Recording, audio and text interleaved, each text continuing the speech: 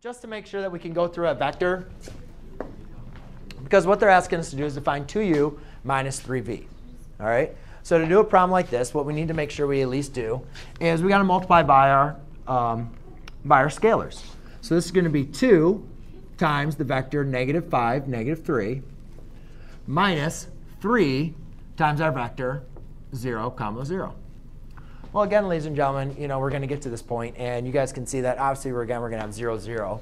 But now we're going to have a component vector of -10, -6, minus 0, 0.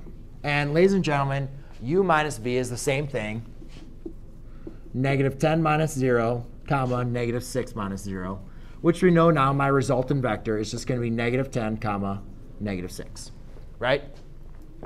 So now let's sketch this vector.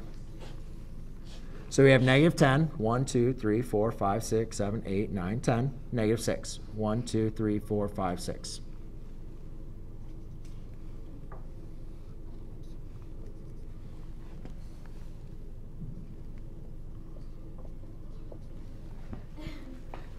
u minus 3v. OK?